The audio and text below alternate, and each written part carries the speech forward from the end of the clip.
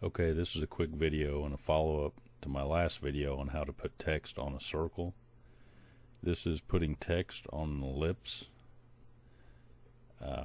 It's a little trickier than putting text on a circle, so I'll show you how you go about doing that the easiest way I've found. So I'll select my text. I've already got my text typed out here and got an ellipse out here. Select the ellipse, and if I do text put on path, it throws the text over here, and as you probably found, if you try to rotate this, it just stays in the same position and follows the ellipse around. I can't get it to move where I want it to. So I'm going to hit Control Z and go back and show you how I get around that. The first thing I do is select the ellipse, hit Control D to duplicate it, and then select a different color so you can see what's going on. Now select your text, select the ellipse, go to text, put on path, and it's put it back there where it was. Now select the ellipse tool, click on your ellipse, and you'll see it brings up these points. You got two squares and a circle.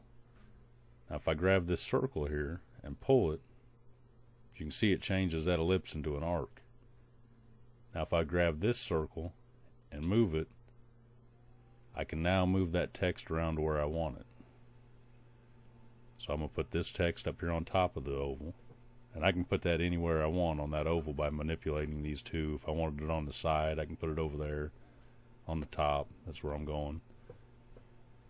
Then, as I've shown in the other video, you come up here to your measurement bar and pull your guide down, and then you can line that up where you want it horizontally. Oh, sorry, hit the wrong thing there.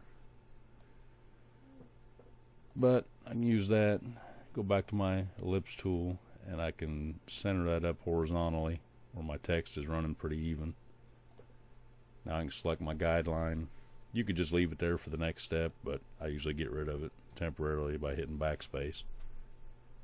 So now the next thing I would need to do is I have to convert this to a path, Shift Control Plus, and now I'm done with this text for the moment.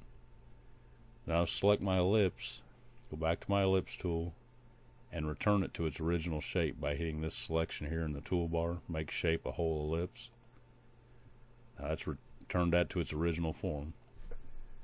Now I'll select this text, hold Shift, select the ellipse, same step, text, put on path.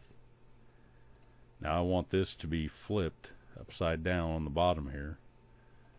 So I select it, both of them, and flip.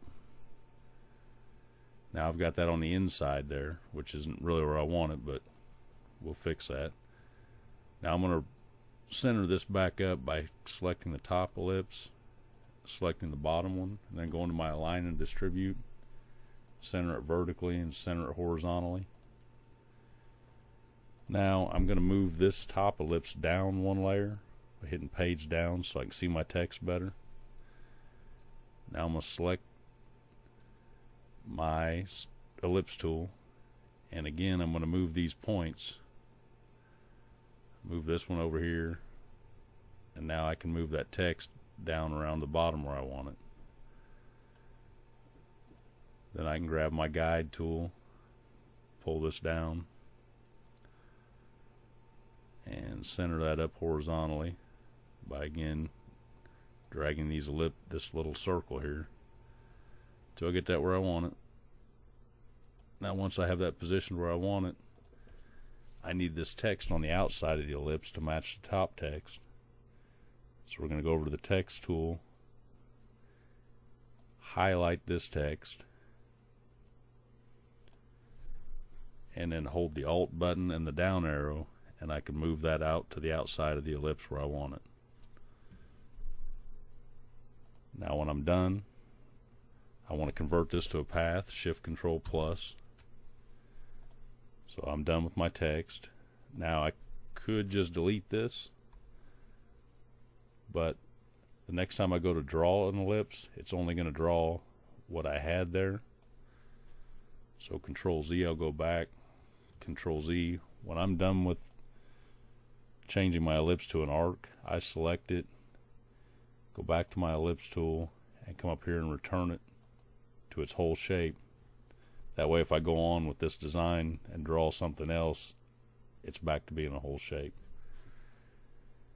So that is how I put text on an oval. There's another way of doing it. It's a little slower, not quite as quick, but you can. Another way of doing that is you could convert your ellipse to a path by Shift Control Plus, and then you could turn your fill off and your stroke on.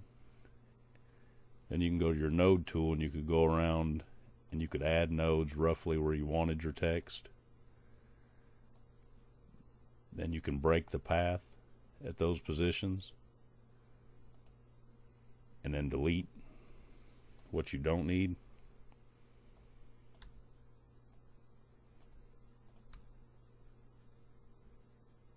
Just delete all that, and then what I would have left over would be this portion of that ellipse, and I could put text on that path if I wanted. But as I said, it's a little slower. It's not quite as smooth. It doesn't work quite as well, but it's another way of doing it. But anyway, that is how I put text on an ellipse, the quickest, easiest way I know of. Hopefully that helps some people out. Thanks for watching.